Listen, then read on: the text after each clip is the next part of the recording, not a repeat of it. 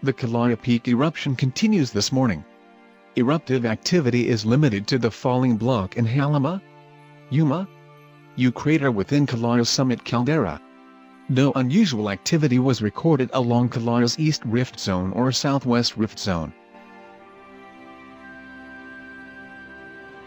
Several small fountains remain active on the eastern side of the Halemaʻumaʻu crater floor and on the lower block within Kilauea summit caldera.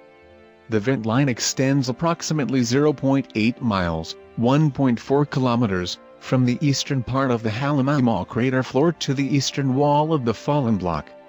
Effusion levels appear to have fallen from initial eruption levels, but remain high. The height of the lava fountain has decreased since the eruption occurred, but remained at around 10 to 15 meters, 32 to 50 feet, this morning. Lava that erupted from fissures in the fallen blocks flowed westward toward Halemaʻumaʻu crater, covering much of the surface with active lava. The laser rangefinder was aimed at the western part of the Halemaʻumaʻu crater, not near any new eruptive activity, and recorded about 2.5 m, 8 feet, of new lava added to the bottom of the crater. The peak slope remained deflationary over the last 24 hours.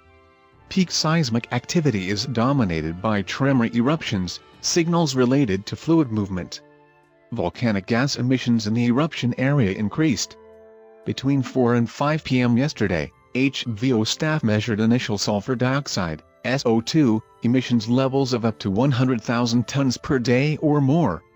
Emission levels appear to be lower this morning, but have not been confirmed by additional measurements at this time.